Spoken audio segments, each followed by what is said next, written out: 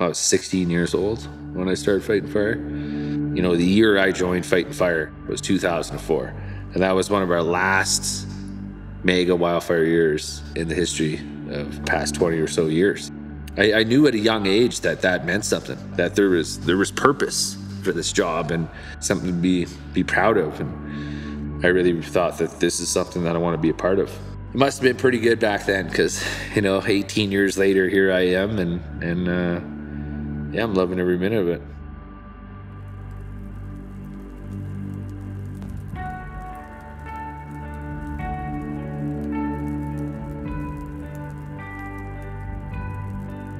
Started back in 2013, not really knowing what I was getting into. I was working carpentry at the time, and the project manager came up to me and asked me if I wanted to be a wildland firefighter.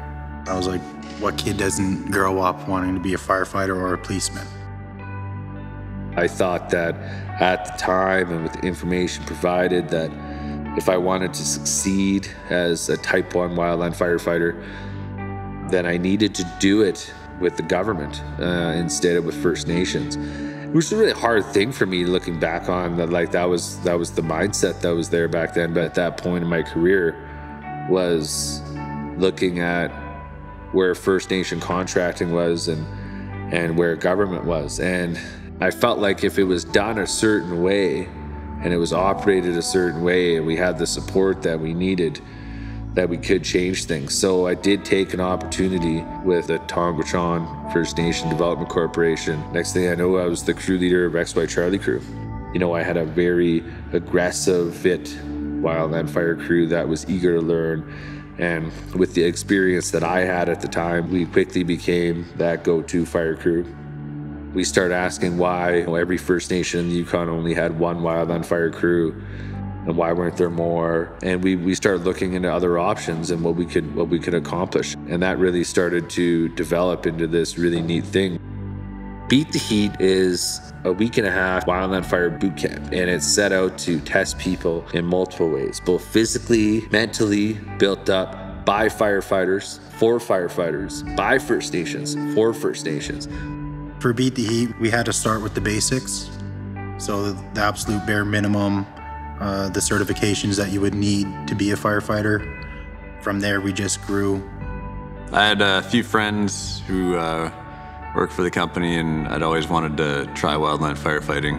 I signed up and went from there. Found out about Beat the Heat with word of mouth as well as posters. I was hopping between jobs a lot, and then I saw an ad for Beat the Heat, and I applied, and I got in, and I loved it. I was a little nervous. I think you always are when you start a new job. Just walking in and seeing this sea of potential firefighters, it was overwhelming, but it was exciting.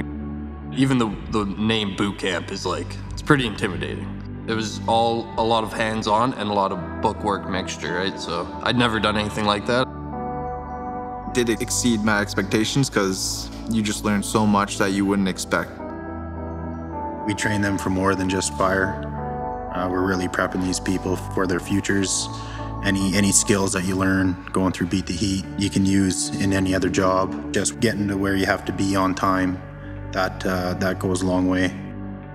Shared experiences always bring people together, right? And you're doing a lot of coursework. You got to study the theory and the practical side of it, but you also get out into the field. And I mean, firefighting by its nature, you got to work as a team. So you either buy into that and play as a team player, or maybe it's not the job for you, but everyone there, we're all kind of on the same page. The hardest part of Beat the Heat would be mental discipline, self-discipline, and just pushing yourself forward to be capable of the training process as well as knowing what we're going to be up against in the future. The standout memories for me in Beat the Heat would have to be fit test day. It's pretty amazing to watch these people put themselves through hell. The fit test is pretty hard. I don't care where you come from or who you are. It's designed to test you, and it's designed to break you. And to watch these people break through that wall and succeed in something that in the moment you can see it in their eyes. They don't think that they can do it. You can see the fear of failure, and to watch them get over that is pretty amazing. You go there and it's like fit test day, and you're watching all your friends run this fit test and like literally dying and like throwing up and just having the worst time of their lives. You're sitting there, you're like, not a chance. Nuh-uh. I can't do this. This is crazy. Like, why is this a thing? Why are we doing this? And then like they talk to you about this mental wall that you have to climb and break through, and not only test your body, it tests your mind. So once you like break through this mental wall, then you're set. When you're kind of on the line and you're in a job like this where you have such a cut and dry standard that you have to meet, when you pass it, it's a really good feeling.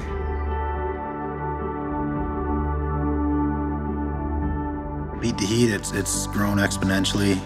We started this company with 3 employees. Our first training camp, before it was called Beat the Heat, had 4 participants, and now we're looking at class sizes of up to 100, and we employ upwards of about 85 people every year. It's pretty amazing to see.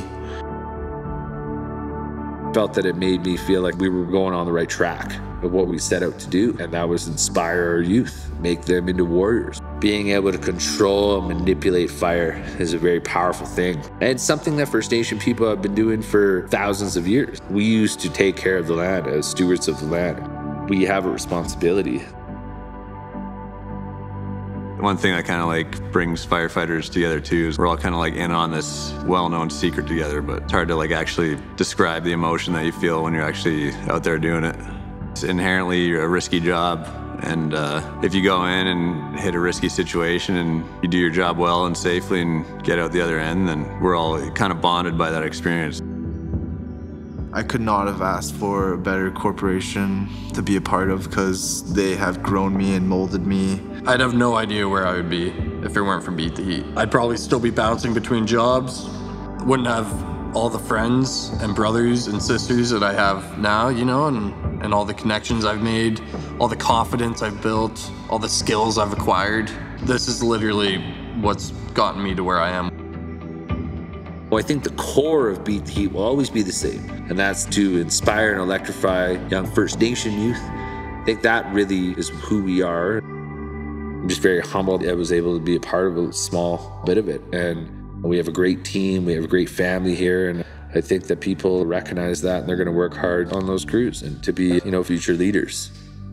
One of the best wildland fire boot camps in the country, and we're going to continue to make it better and evolve it and do whatever we can to continue to be one of the leaders in wildland fire in the country. Great thing to be a part of, I think.